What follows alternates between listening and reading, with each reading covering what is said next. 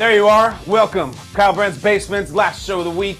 Glad to have you here. Glad to hang out with you. So many things to get into today. We have a football game tonight. Week 7 NFL action. This is that time of the season people start saying, man, it's really going fast. I can't believe it. I feel like the season's already halfway over. I know. Enjoy it. You will enjoy that game tonight. You will enjoy that Saints-Cardinals game. And you will enjoy a lot of things about today's show. We're going to talk about all the quarterback storylines this weekend. The games, crap. Quarterback storylines, really, really good. We're going to talk about Arnold and Sylvester Stallone carving pumpkins together. Have you seen that pic? It's beautiful. And guess what?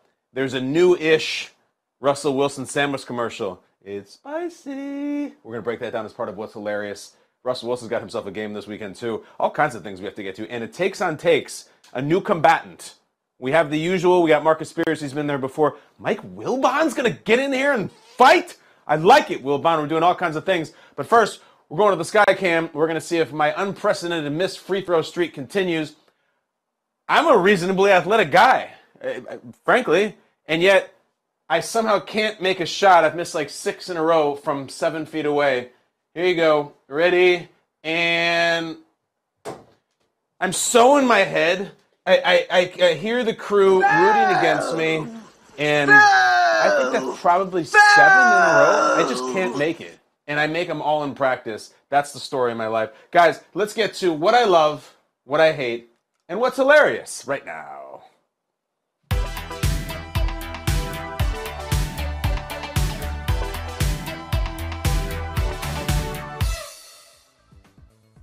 I'm going to make a reference to Woodstock 99 because I really like the Ringer documentary about it that came out this year or last year. I thought it was just awesome. So Korn came on, and they are one of the most memorable performances outside of Limp Bizkit. Korn came on, and it was the Jonathan Davis, "Are You Ready?" And it's just insane. If you've never watched it before, watch it on YouTube. There will never really be a concert like that again with that kind of rock and that kind of aggression, and they just brought the house down and everything. And people kind of remember, at least selectively, or think they remember, that was the last performance of the night. It's not true. After Korn came on and just screamed and thrashed and bounced sound waves all over the whole event, then they leave and Bush had to come on. Gavin Rossdale. And he walks out there, and they're a cool band and everything, but they weren't the same intensity as Korn. And he came out, and the first song they played was Swallowed, which is kind of an underwhelming song after their second album, Razorblade Suitcase. It was just like, man, Korn, hard act to follow. Why do I start with that? This is not a great selection of NFL football games we have for you this weekend. Last week was. Last week was awesome. Last week is one of the biggest stories of the year, the Jets going to Lambeau and winning by 17 points, and it was the one that we've been waiting for since January. It was the Buffalo Bills and Josh Allen returning to Arrowhead. It was, I've called it Super Bowl 56.5. It was the one. It was the one we wanted. It was the Korn set. It was everything. And now, this week's games, this is Gavin Rossdale coming out there, and you're like, come down from this cloud and glycerine, and it's fine. It's a tough act to follow. And yet, look at the front men. I'm not going to just completely crap on this whole week because while the matchups, you just scan, you're like, including tonight, the quarterback storylines are really good. You look at the front men, the lead singers, really good storylines, starting with Dak. Dak's back! You know how much I love Cooper Rush. I would have been pleased if Cooper Rush played the next 10 years as a starting quarterback for the Dallas Cowboys. He went down in flames against the Eagles. So Dak is back against the Lions. They couldn't have planned it better. You get a home game to usher out your $250 million quarterback against literally the worst defense on earth. 30 seconds, can't stop anyone. They're off the bye week, so maybe they did some soul searching or something. But that soul searching doesn't tackle people. It doesn't guard CeeDee Lamb and tackle Tony Pollard. I do think it's interesting. We were talking about this a little bit this morning. What kind of Cowboys do we get now with Dak? Is it going to be back to, is Dak going to throw 40 passes in this game? Is he going to throw 50? Or are they going to kind of pick up the really effective Cooper Rush Cowboys offense where they run a lot and just stay the hell out of Micah Parsons' way and let the defense kick ass? I would really like that. My dream stat line for Dak in this game as his return is 13 for 19 for 191 yards, 2 touchdowns, no picks. That's it. 13 completions for 191 yards. There's your big plays for sure. But I have this feeling that Jerry Jones wants a new unveiling, and he was miserable during the Cooper Rush experience, even though they were winning, because they weren't selling jerseys and moving merch and lighting the scoreboard up and all that. So I worry that it's going to be light them up, Dak. Just go right back to the same Cowboys experience that we've had for years and years, and go up and down the field and chuck bombs, and oh no, he got strip sacked, and the Lions are staying in the game. I just want the meat and potatoes Cowboys that we have with Cooper Rush, with the slightly higher scoring total that we'll have with Dak Prescott. Just watch. I don't want the Cowboys to be drunk this weekend. Just chill. Micah Parsons is your best player. Don't mess it up. Let him kick ass. You hand off and punt if you need to. Then you got Tua. Tua's facing the Steelers Sunday night. Tua's making his comeback. God, what a weird life for Tua. And I mean his football life. He went through this whole massive chapter where he looks like the truth at Alabama. He looks like he's going to be the next Steve Young. It's just incredible. And then he has this terrible and bizarre injury with his hip that sets him aside. And man, I don't know. He gets drafted really high, but I don't know if he has it. I don't know if he'd ever really recovered from that. He's a lefty. He's kind of small. Is this guy good? So finally he gets the coach this year, and he gets great weapons, and he's just kicking ass. And it's all the Tua we've ever wanted. He's 3-0. And then in kind of the terrible, morbid sequel to the hip injury is his head getting slammed on the turf and him getting carried off. So again, he just comes crashing down, and the Dolphins haven't won since. So Tua is unbelievably likable, and I'm totally into him, and I think he's different and fresh and fun and cool, just like his head coach is. But he just keeps having these hard luck injuries, and now, aren't you going to be scared watching Tua? I mean that.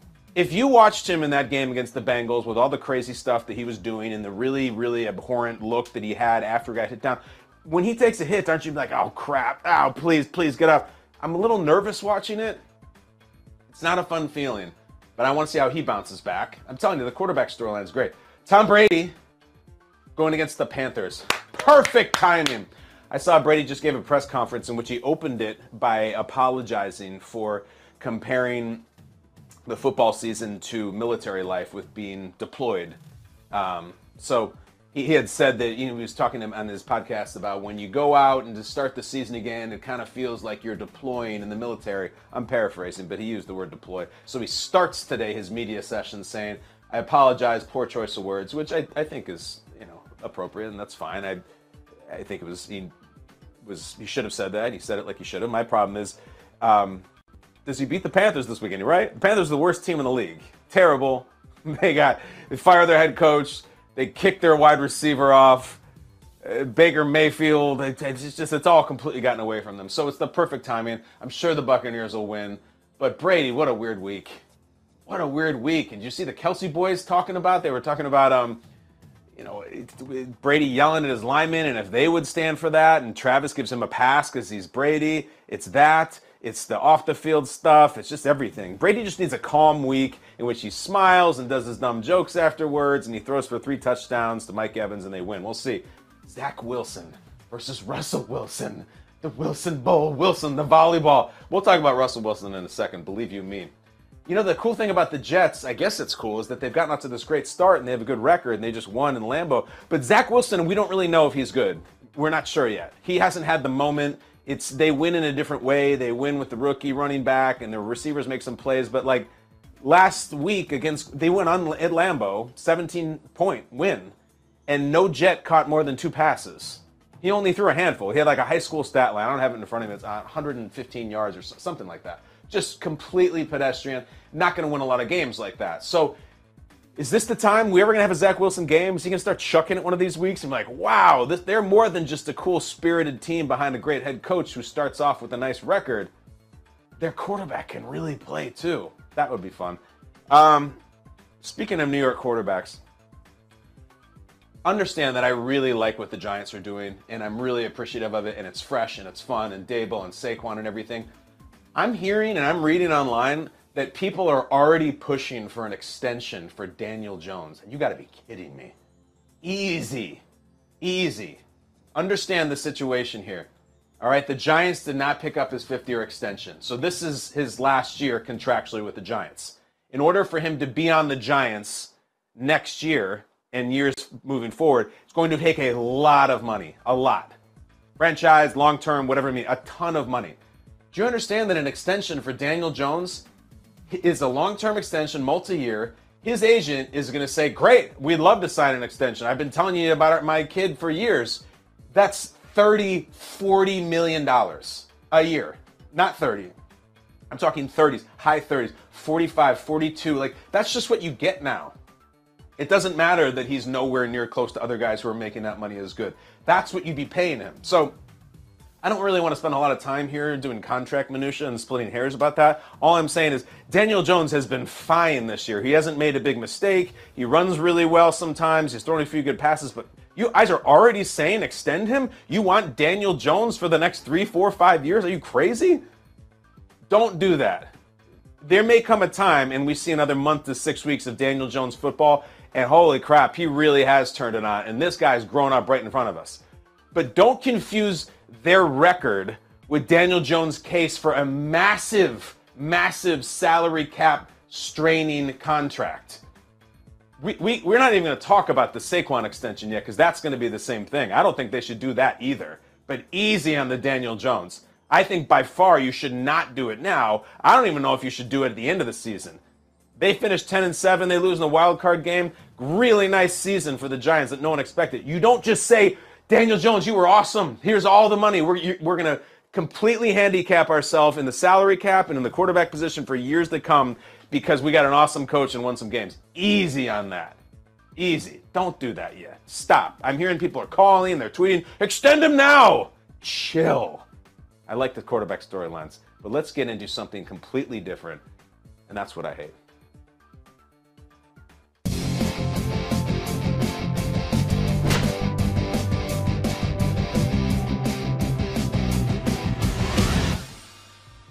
So I mentioned this Sunday Night Football, the Dolphins versus the Steelers, and if you do the math, it is 2022, and 2022 minus 50 is 1972.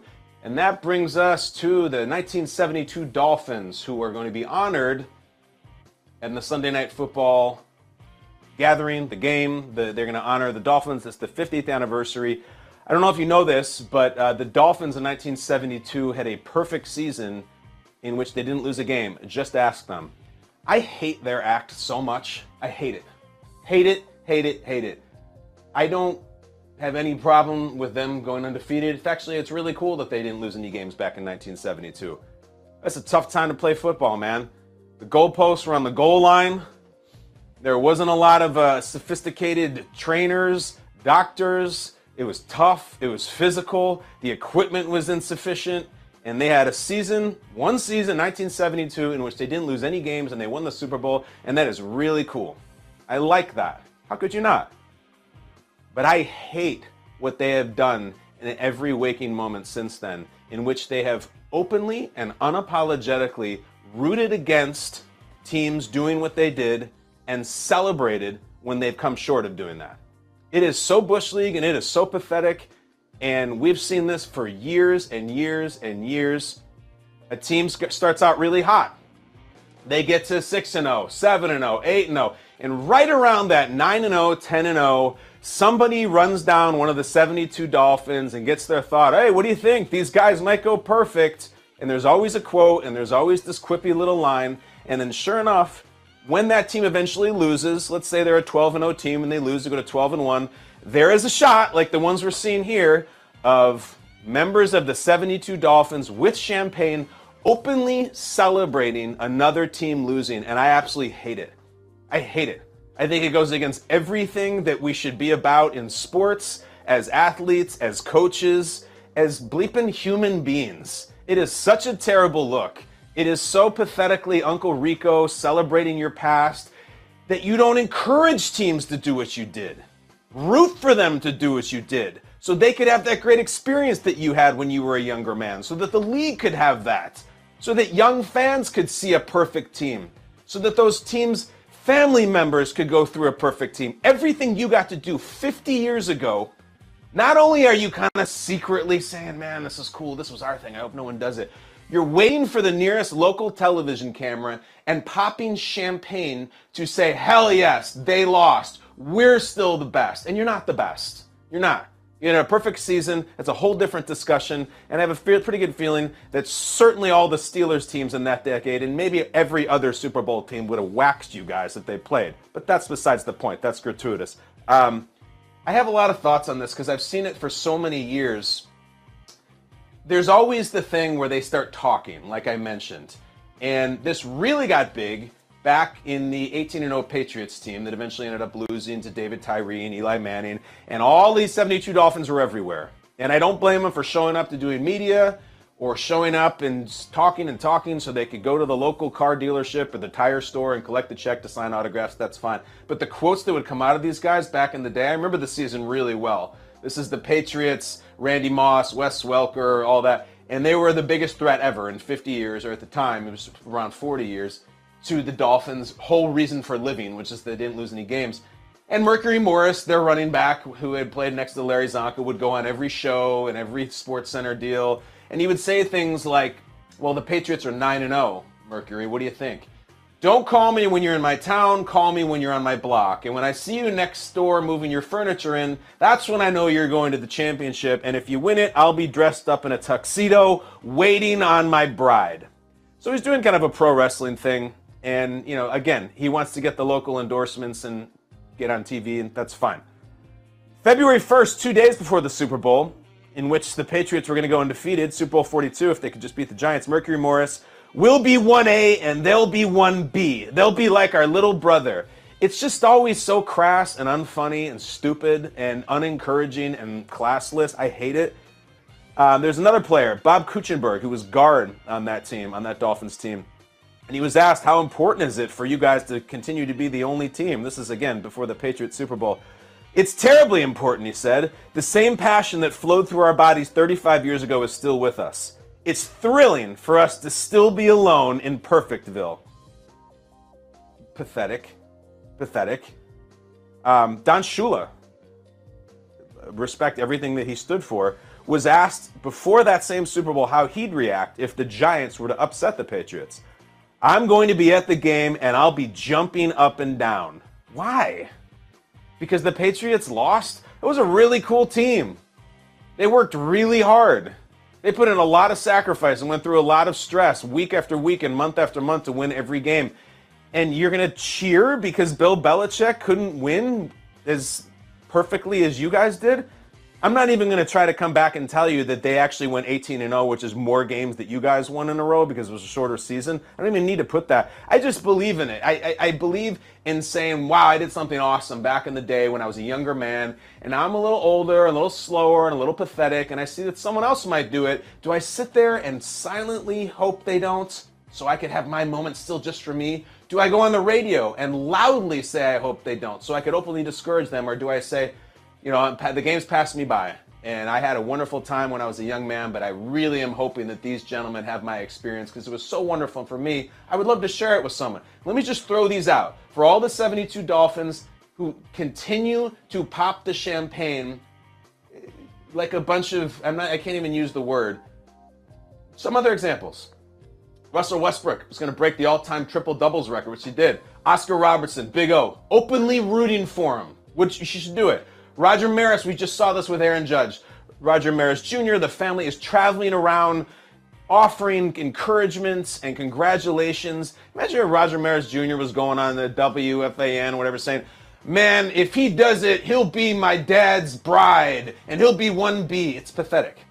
Kareem Abdul-Jabbar has tons of records and always cheers when they're broken. Kareem has said, when I see these talented veteran players, remarkable athleticism while shooting, blocking, and rebounding, I'm cheering on with them. Go, man, go. I want them to break my records because doing so is one more benchmark of human progress.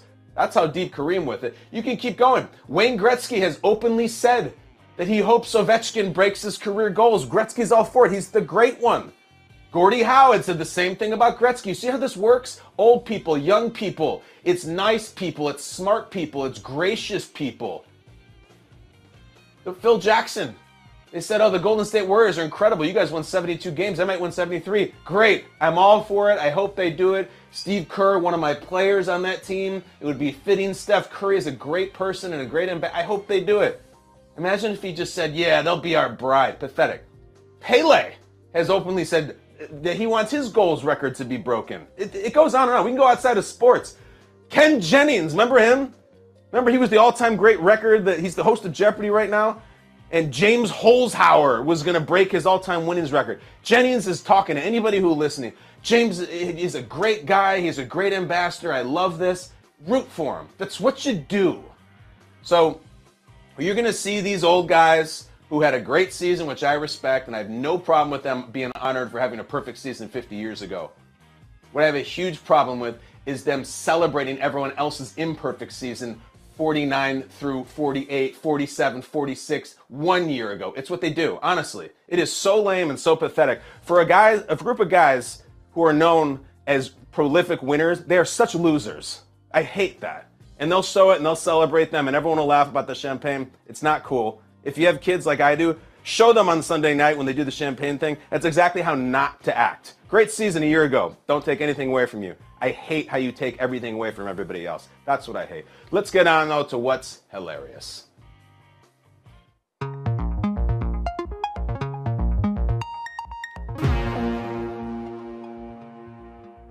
Well, we got another one. We got another Russell Wilson sandwich commercial.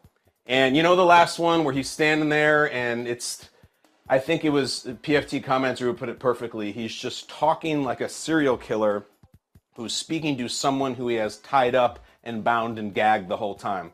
It's that, be careful though, it's spicy. You ever do anything dangerous? Oh, wow, that is dangerous. I mean, I can't believe that it actually got through final approval. And they said, yeah, release that to the public.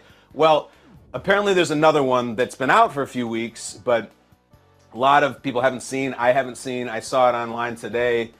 And I'm just going to roll it. Let's just watch it and remind ourselves that massive company, massive athlete, a lot of people in the room, a lot of opinion makers, and a lot of people came to the realization that they had made the greatest commercial and it should be released. And this is what they decided. Here are all the dangerous ways. Danger which. I call this one the fork and knife. I call this one the blind. Uh-oh. Big bite. The drop. Right. The left-handed. Wielding. Upside down. Here comes the airplane. And the most dangerous of all, the rapper. Says don't eat the wrapper on the bottom.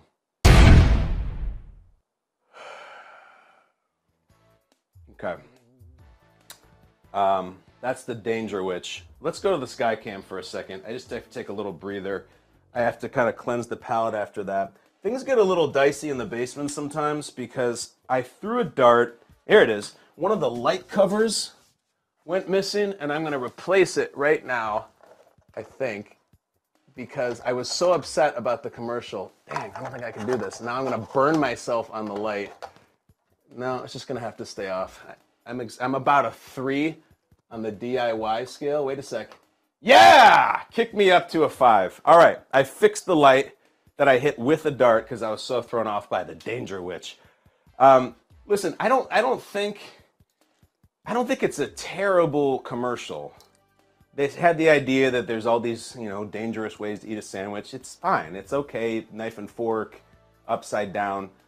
I just have some questions. Like that outfit, if you're listening rather than watching on YouTube, did Russell wear that in? Is that his personal wardrobe? Because I have a feeling it is. It's a leather jacket. It's fingerless gloves.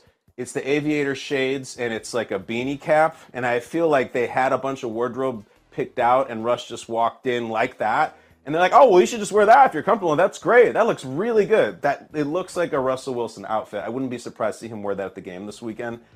And then I think the bigger point is that if the Broncos right now were 5-1 or 6-0, that works.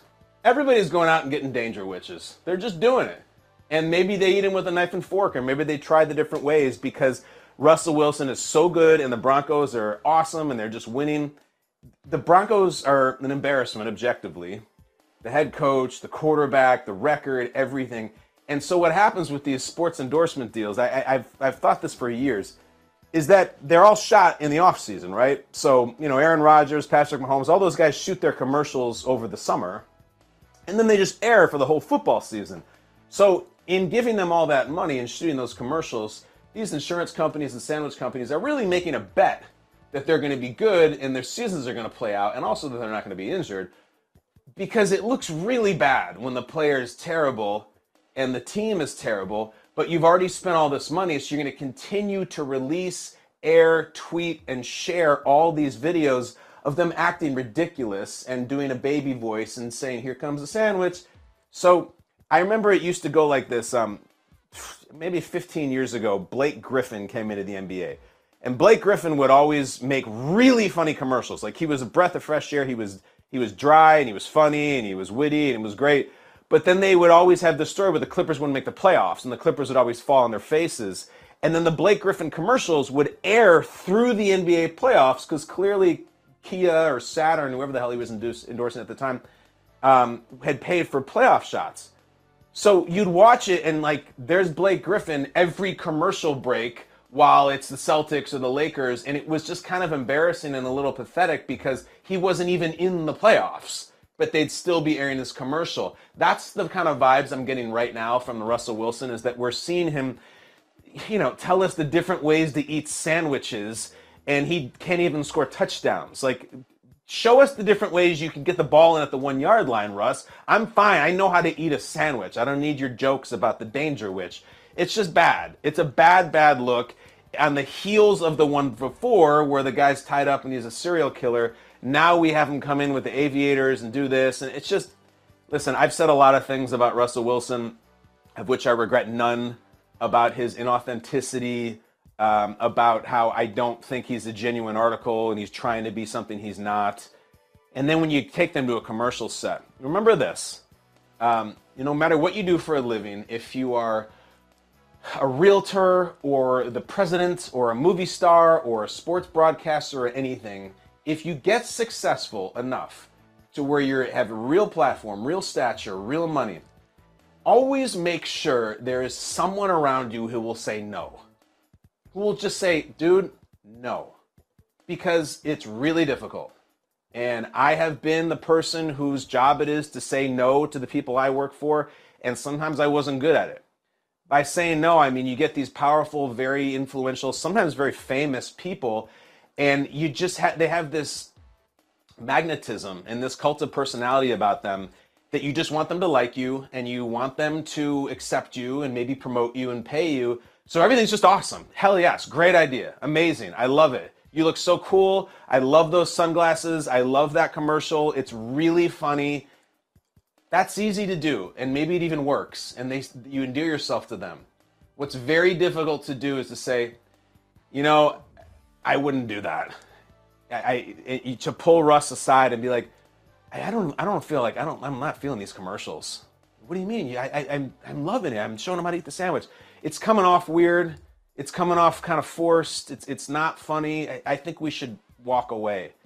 And that takes major, major backbone. It's very difficult. I've not been able to do it. And sometimes I have been able to do it. And the problem is sometimes when you do that, that powerful person that you work for gets mad at you and resents you because you just told them they're not funny. And you just made them feel embarrassed and they feel like everybody's laughing at them. It happens all the time. I've seen some photo shoots. Look, the Kobe one from, I think it was GQ or something, where he's wearing the white hooded sweatshirt and he's just all very high fashion. There was a recent Christian McCaffrey one where he was wearing a pink scarf and a cowboy hat, and he looked ridiculous. And Kobe did too. But you look at that and you're like, there must be 5 people behind the camera being like, "Oh, hell yeah, you look great. This is so good and so fresh." Or maybe it's their significant other and they're just saying, "Oh my God, babe, so hot. You are so hot." You can hear them saying that if you look long enough at the pictures. I look at Russell Wilson in his commercials, in his fashion choices, in his press conferences, in really all of the decision he makes in his public life, and I just hear 5 different people telling him how awesome it is, and how funny, and how great, and how cool, and how badass, and how famous, and just, you can hear them. And maybe he's just telling himself that, but I don't sense anyone around him who says, you know, Russ, when we go back to Seattle for the first time ever, let's maybe chill on the lime green tuxedo, especially after the game when you lose and don't play well. I would not do that. Everyone says, he brings on and says, what do you think of this? And they say, hell yes. You look like an absolute celebrity, rock star. That's the look. Too many people. This commercial, sandwiches, fine. I don't need to be told how to eat a sandwich. It's not the worst commercial I've ever seen. It's not the least funniest commercial I've ever seen. It just seems the next step in the Russell Wilson experience in which no one will tell him no, and he doesn't know what to do. So he just does everything, and it's always weird. Sometimes it's even hilarious. Let's move on. What are we going into? Are we going to Brandt awareness next? I have to go to the old Google Doc. I'm dropping parts here today. The lights are breaking. Oh, better. I thought we were going to Brandt awareness. Guess what we're going to next, guys? Takes on takes. Let me get my numbers. Let's go. Do you have ambitious hiring goals for the last quarter of 2022? With a powerful hiring partner, big goals are no big deal. You need Indeed.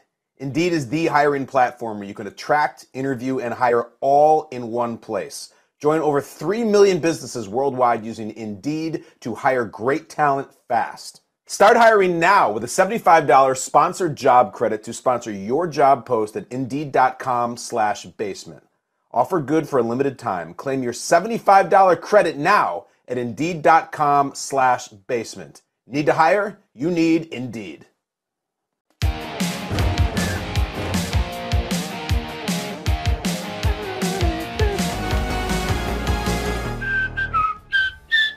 All right, you know how this works. We have two combatants. We have been watching, listening, and writing down all the takes that have come out today, this morning, maybe it was yesterday, as we just cruise into what we call the best month in the sports calendar. That is October. Lots of takes out there. We pair the two take artists against each other. I give them a rating, and we'll see who wins. First up, ESPN's Get Up and Marcus Spears. Okay, Marcus Spears has been in there before. One previous appearance, he got a 6, and he lost to Richard Sherman. So let's see if the big man can get up here. Marcus Spears, here he is after being asked, Marcus, who is Russell Wilson this year? He is Drew Lock 2.0 is what he is right now. And they were trading for Russell Wilson, and all of the talk that we had leading into this season with Denver and getting Russell Wilson, the AFC West is going to be the best division in the history of the league. And now we get this version of Russell Wilson. And I keep hearing people say, like, this is what Seattle knew. Seattle ain't know this. Seattle ain't think Russell Wilson was going to be this bad. You paid $240 million for your quarterback to overcome some of those things. And Russ is just not doing it. Russ ain't cooking. He ain't making hibachi. He ain't making appetizers. He ain't making nothing. This looks so bad. This looks so bad. And think about this, guys. A Russell Wilson-led Denver Broncos team just got beat by a hurt kicker. By who? What did he just say? A hurt kicker. All right, I didn't miss that. All right, so maybe I might have stumbled at the finish line with Marcus Spears. But that was good. You come out real clean with the Drew Lock 2.0. Drew Lock's sitting somewhere and be like, what did I do, man? Come on. Sorry, Drew. Drew takes a lot. And then I do like the part about cooking. Now, the Russell Wilson cooking thing is very tired, as we know. But I like he had a fresh take on it, that he's not making hibachi. He's not making appetizers. I bet Marcus Spears can clean up at the hibachi, too. I did hibachi last Sunday night, 5-6 days ago. It's an undefeated activity. I'm almost tempted to do a quick sidebar on it, but I won't. You don't go to hibachi and be like, yeah, that kind of sucked. It's always awesome. It's always salty. There's always fire. There's always drinks. Kids like it. Grandparents like it. It's one of the great activities you can do. I really mean that. I don't think it's overrated. I like the food, too. People say the food's crap. You're crap. I like it. Bowling is always fun. Live sporting events is always fun. Live music and hibachi. Benihana. So I like that part of it. And I like the take. I think it's good. I liked it. It wasn't too long. He had some humor. He had some aggression. He had some football. The Drew Lock thing, I kind of lost. They lost to a hurt kicker. I think he probably should have said injured kicker. Would have been a little clearer. But I'm not going to take that much away from him. I'm going to give the big man a solid 7 here. I wish I could put together some onion slices and put some oil in it, light it on fire, and make a volcano, or a beating heart with the rice with the spatula, or the train, or I would throw up a piece of zucchini and then catch it in my chef's hat. Oh, man.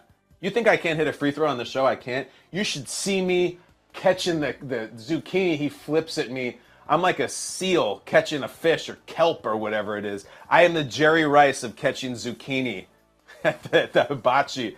And I bet Marcus Spears is good too. So he's going to catch a 7 here. So who can take him out? Who do we got? We got Stephen A., the usual Michael Irvin. No, this is really cool. Stepping into the ring is a gentleman from a different era than Marcus Spears, than myself, but a guy who I've read for 25 years, Michael Wilbon. All right? Michael Wilbon appears via remote on Get Up, and he's asked about the Lakers, the LeBron, AD, Westbrook Lakers, and check out Wilbon, what he's got to say about even talking about the Lakers. Go ahead. I think there are more really good teams in the NBA to start a season, last night, than I think I've ever seen in my lifetime at one time. The Lakers are not one of them. And I just hope that we are not held hostage on Countdown or whatever else we're doing on this network, your show and Stephen A's and mine, to talk about the Lakers every day. Because some of us aren't going to get into this hand-wringing. I'm not, except when you guys shove me into it, which I'm sure we will tonight. They're not good enough to have this hand-wringing all year. A lot of people around the country are going, really? Really? And we do want to see LeBron. We want to see LeBron play. I love watching him still in this 20th season. But don't tell me the Lakers and the Knicks are going to headline anything. All right, so this is personal to me. I love this. I love it. Because Wilbon is a made guy who's been around the block, who can say, do, and opine on anything he wants. And he has asked the Lakers question, and he takes the opportunity to make it a little more existential, and to talk media, and to talk business. And that was a none too subtle way of saying, I don't care, and I'm not going to do this. The Lakers are not that good. They're not worthy of us talking about. There's a lot of other good teams, and we're talking about them because of their star player and because of their logo and because of their history. That's why. So he's out there saying, I hope we are not forced into a whole year of this BS where we're talking about a team that's not that good, that we know is not going to win the title, and yet we have to do it because they're the company, and we think there's some metrics somewhere that say our ratings will be higher if we talk about the Lakers instead of the teams that are actually objectively better and I think more interesting. So I hope we're not going to do that on this show, and this show, and this show. I love that take. I love it because I identify with that take personally. I've had that take. It's been about the Dallas Cowboys, and it's usually an off-season thing. I've talked about the Cowboys a lot in the basement, a lot on Good Morning Football, because they have a really good record. And in a meritocracy sense, like they've earned it, and they've been winning, and they should be talked about. But in the off-season, and certainly in training camp, you get these executives, you get these segment producers, you get these showrunners who they assemble their show, and God bless them. I live and work with so many of them, and they say, well, how should we start this hour of the show? How should we start the show? Well, you know, the Bengals look really good, and I think this team, you know, the Eagles might be good, and you know, the Panthers are kind of interesting. They got a new quarterback, and no. We can't do that. We can't. Let's just start with the Cowboys. Whoa, Cowboys! They blow it every single year. They haven't won a Super Bowl in 27 years. It's a little bit tired. Like, why don't we talk? No, just talk Cowboys.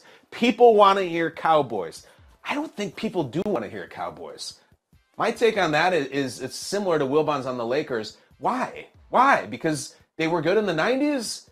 Because they have a cool star and they sell a lot of merchandise? My take on the Cowboys has always been there was a time when they would spike ratings, so to speak. and just talk Cowboys and you're fine. I think media has changed. I think the Cowboys have changed. I think they blew up and had a massive ascension in the mid-90s when NFL ratings were skyrocketing and media deals were skyrocketing and the timing was perfect. And just throw Troy and Mike and Emmett and Jerry and Jimmy and everyone will watch. I don't think that's there anymore. I really don't. I think you consume media differently. I don't think people are saying, oh, hell yes, the Cowboys. I think actually there's a nausea for the Cowboys and a nausea for the Lakers and a nausea for the Yankees if they're not good, which they are now. But if they're just being talked about in a vacuum, I think people actually change the channel. I don't think they stay. I really don't.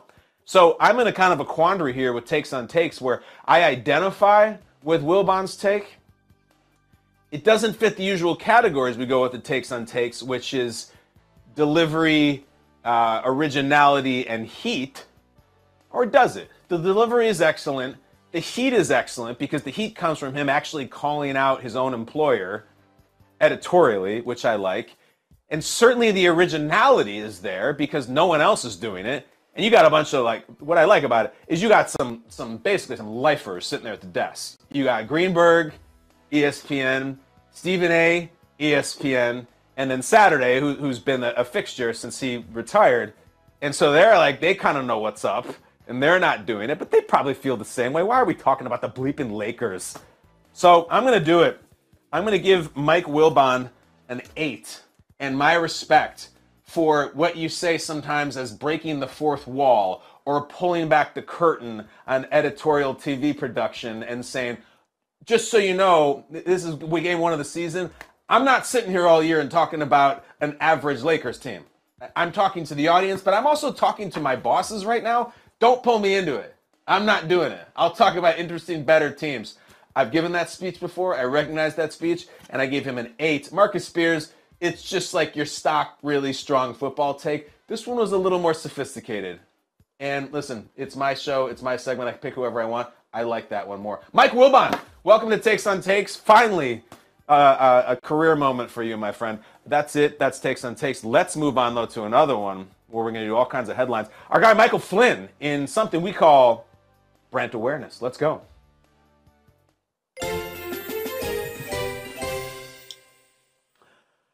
Hello, Flynn. It's been a hell of a show. I broke one of the lights, and then I fixed it in the middle of the segment, and we had all kinds of stuff going on. Are you enjoying today's Kyle Brandt's Basement? I'm enjoying today's Kyle Brandt's Basement. I'd prefer if you didn't wreck any more of the set so I don't have to head over there, but so far so good, yes. Well, listen, there was a time when someone had to head over here 26 times in a 9-day period, so we're on a hot streak of not anybody heading over here. And I'll just continue that. Why don't you head over to a headline or two, and what do we got? What do we miss? Let's do it. The holidays will be here before you know it, and there's nobody jollier than the Philadelphia Eagles right now, sitting at 6-0, heading into the bye.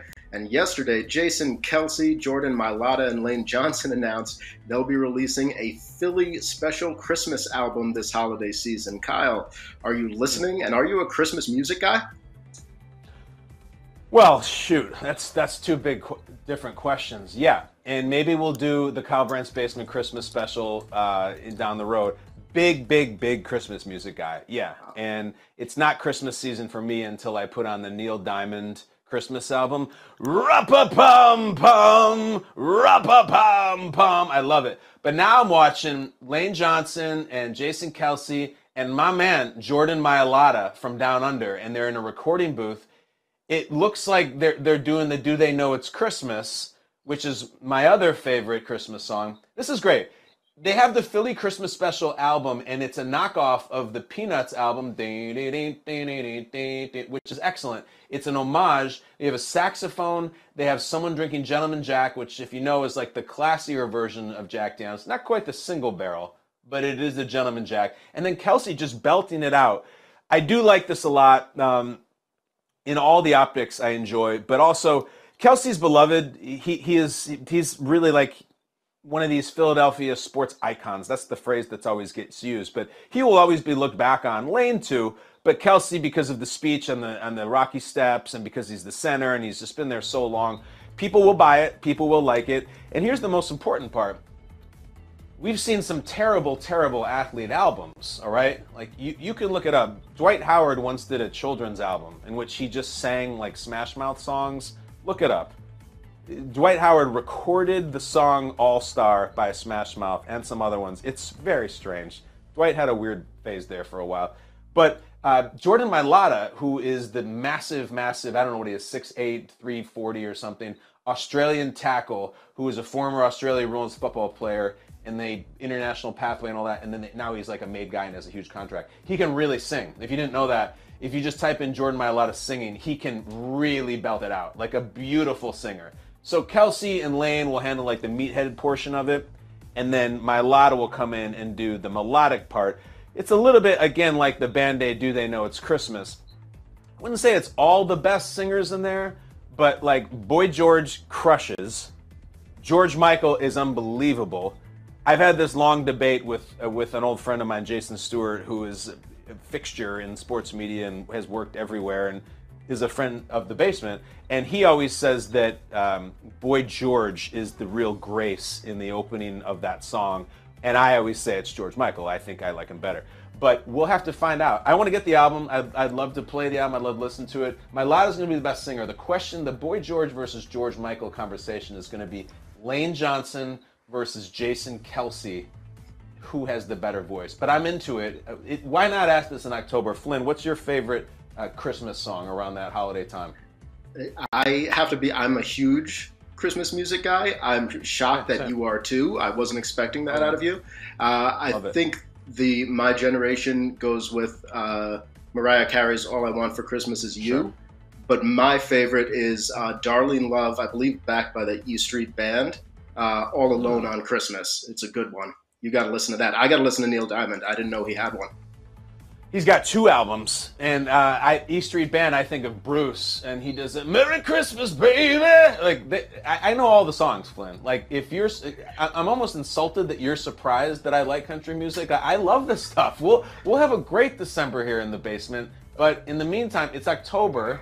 We're supposed to be debating, like, Snickers or Milky Way. What else is in the headlines that we should be made aware of? Yeah, a more imminent holiday. Your guys, Arnold Schwarzenegger, Sylvester Stallone, posted a picture on social media Tuesday of them carving pumpkins together with, of course, giant knives. Kyle, you gotta love this. Yeah, it makes me really happy. These are my guys. Those 2 gentlemen have given me so much enjoyment, so much satisfaction over the years. And let me just break this down. And this is why, if you're listening to Kyle Brandt's Basement as a podcast, God bless you and thank you. You really got to watch on YouTube because you should see the visual I'm looking at right now. All right, so in a very Freudian photograph, we have Sylvester Stallone and Arnold Schwarzenegger, both with big smiles right next to each other, carving pumpkins, and they've got the jack-o'-lanterns, but each of them has a massive knife. And it's a little tough to tell, but both of them, listen, Sly obviously was kind of the face of knives in the 80s, and he's got a Rambo knife.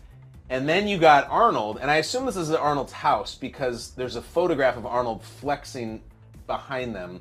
It wouldn't shock me to know that Sly had a painting of Sly flexing, but it's probably Arnold's house. And yet Arnold also has this massive knife, which reminds me of the one that he stocks like on his gear in his classic suit-up scene in 1986's Commando. It's just so great to see them together. At this point, those guys are really getting up there, and look, the odds are against having both of them still even here with the lives they've put themselves through and the ways that they've held up their bodies. It makes me very happy to see it. And I'll just give you my take again. Sylvester Stallone, it was really the face of knives in the world. If you think about that, even in that late 80s time, there was nothing cooler than having a huge knife. Obviously, in Rambo, we talked about that. The knife is a character in and of itself. Then he goes with Cobra, which we've talked about in this show a lot, in which the Night Slasher has a knife with spikes on the handle. That was really big. Also, switchblades, very cool at the time, like in all movies, and they would have a switchblade that would come out, and then in a Michael Jackson video, there's a switchblade. The Crocodile Dundee, that's not a knife, that's a knife. Knives were so hot back then. And this is kind of after lightsabers, but the knives were big. So I like seeing those guys with the knives out. And I love that they just got them there. I got a feeling those aren't the only 2 things those guys have compared in their private time at some point. They have a long history.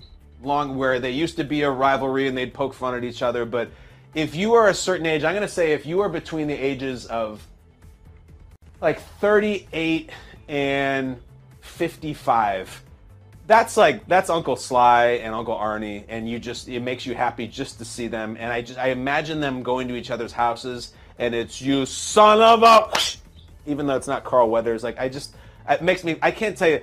Sometimes my wife will send me a picture of my kids, and they're going down the slide, or they're holding up an art project, or they made a goal, and I'm like, oh, that's nice. None of that stuff makes me as happy as seeing Uncle Sly and Uncle Arnie with their massive knives carving pumpkins and having a smile. So thank you for that, Flynn. I'm going to go back and look at that on my private time, too. Just reflect on it. I love it. I love it, too. Let's head back to football. You mentioned the quarterback intrigue at the top of the show. The slate of games this weekend isn't anywhere near what it was last weekend. Is there one game that stands out to you? Yes, the weirdest thing. I've never said this sentence before in my entire life. I'm going to say it, though. I'm really looking forward to Bengals Falcons. Has that sentence ever been said by anybody, including members of the Bengals and Falcons over the years? I don't know if it has. Like, I'm trying to think of a time when both those teams have mattered. I don't even know if they matter now. They're both 3-3. I just like the game. I like the matchup because you have the Bengals who are just trying to stay afloat after the Super Bowl run, and then you have the Falcons who are really trying to become something, and they've had an interesting season in which they play really hard, and they were screwed by the Grady Jarrett call, and like, I don't know, I just like the way they play. They kind of remind me of how some of these Titans teams are that are just resilient, and it's, their coach used to be with the Titans. So I'm trying to think of a time when both those teams have mattered, an era even. Like, was there Carson Palmer era Bengals teams versus maybe young Matt Ryan teams that played meaningful games? I don't know. And then, Boomer Esiason, was his Bengals teams, were the Falcons good? That maybe, and certainly that I can't remember it. So it's fun to say out loud. If one of these teams gets to 4-3, they're fine. 4-3 teams are right in the mix. 3-4 seems like, even though it's a game difference, it feels like a huge difference. So I started the show by saying this is tough. This is Bush following Corn at Woodstock 99.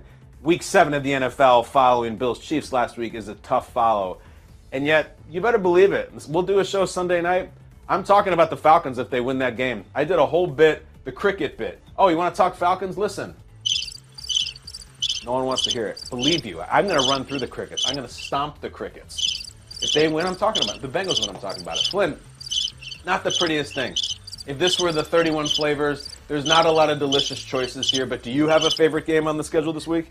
I do, and I'm going to go with my Jets, and it's the first time that I've referred to them as my Jets in about 10 years. But last year, the story was always Zach Wilson. Even when he was hurt, the story was, look at what Joe Flacco and Mike White and Josh Johnson are doing, and can he learn from what they're doing well with the offense? Yeah.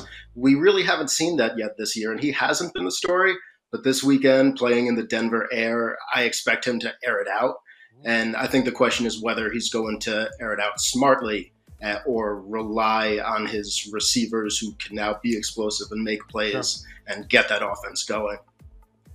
It's the expression that's popular now is, if this season's going to keep going and they're going to keep winning, at some point Zach Wilson needs to enter the chat. You can't, as a quarterback in this era of football, just be like, I threw for 130 and no picks. Like, at some point you got to give me 250. You got to go win a game. I don't know if he has. I don't know if he can. I have no idea. Zach Wilson might not be good. He might not. Or like he might be electric and he's just waiting for the moment.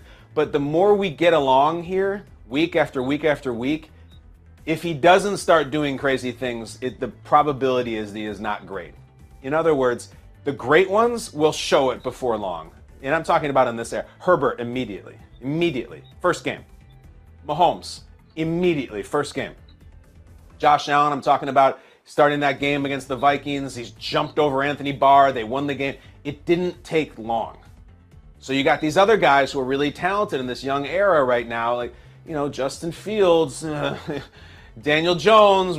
We're kind of waiting. Kyler has done some pretty cool things. So the way that the systems now and the offenses are set up, the guys who have it quickly. You don't sit on the bench for 2 years typically and then come out and say, now I'm ready. So in other words, what I'm saying is, Zach Wilson, it's go time. It's getting a little weird if he just kind of sits around and doesn't do much. Now, he was hurt to start the season. Okay, but you're not hurt anymore. A few games back, I think it's go time. Is that accurate, Flynn? And is there anything else? Did we just finish the show? That's accurate, and we just finished the show. Jets. Awesome. Jets. I like that it's now my Jets. It becomes a possessive, and I totally get it. Flynn also usually helps me with the final topic. So here we go, Flynn. I have one dart left. You're going to tell me whatever it is. The producers, Flynn, of course, being operative in that, comes up with 20 random topics. Whatever number, let's go here. Whatever number I hit on that dartboard off yonder, we'll go to that topic number, topic 6, topic 13, whatever, and then I'll just ad-lib something as I go right on the Peloton. Don't know what the topics are, don't know which one I'll get. Here we go. Look how sharp that sucker is. These are real darts. I tell my kids all the time, don't go in there and play with them. You'll put your eye out, like Ralphie. Here we go. That is a clean 14, guys. 14. It's a black strip, about 10 o'clock. Hangover remedy. What is a hangover remedy? Well, it's funny you should ask, because I was just in Memphis and the state of Mississippi as the best man of my younger brother's bachelor party. So, kind of an interesting deal. A lot of people were looking for him, and there's a large age gap at this particular bachelor party. My brother-in-law is actually 2 years older than me, so he's probably, I think he's 45. And then the groom and his crew are all 31, 30, maybe 32. So that requires many different types of needs in terms of recovering from alcohol. Now, my brother-in-law, the patriarch, the oldest one, he showed up with this incredible medicine kit of this little pouch that supposedly has the IV liquid in it that you just drink, and then there's these vitamins and these all kinds of things. He had a whole kit. He had a salad bar of over-the-counter CVS stuff that he purchased that he thought was going to help him recover, and I think it probably did. And then the other guys, they're just they're still 31, they're still young, they're just best remedy for a hangover is just a cold Coors Light at 6:30 in the morning, which I just can't get there. My deal has always been two things. If I'm on a bender and it's always preemptive. I don't really think there is a good hangover cure. So it's a little bit of a cop-out answer. My greatest cure is always sidestepping the hangover. So two things. If I'm out and I have a big drink night, I have 5, 6, 7 drinks, whatever it is, and I get back and I'm oh, I'm totally messed up. I do this weird thing where before I crash, I shower. I go to shower and I feel it just kind of washes me free of the sins and the chemicals, and I just feel a little bit more refreshed before I crash. And sometimes it's so bad, I'll try to use the soap, but the bar soap's just on the ground, and I'm just using my foot and rubbing it like it's I'm a cricket or something. And then I crash. But before I crash, I always pound a giant thing of Gatorade or G2 or something with that carbs and electrolytes, so that it sits in your system and works into the system as you sleep. Once you wake up, I don't really have one. I go to Denny's, I guess. I just eat 50 slices of pizza. But shower before you pass out, and earlier in the day, when you're going through your errands and you're sad or whatever, buy a huge Gatorade, chug the entire thing before you pass out. It's the only thing I got for you. I wish I had my brother-in-law's salad bar, but I don't know what the hell that stuff was. I think it worked for him, though. This worked for me, guys. Thank you for joining me. We will be back Sunday night to review all the red-hot Busch at Woodstock 99 Week 7 action. Until then, subscribe, follow, rate, review, blah, blah, blah. You're the best. Thank you. See you. Love you. See you next time.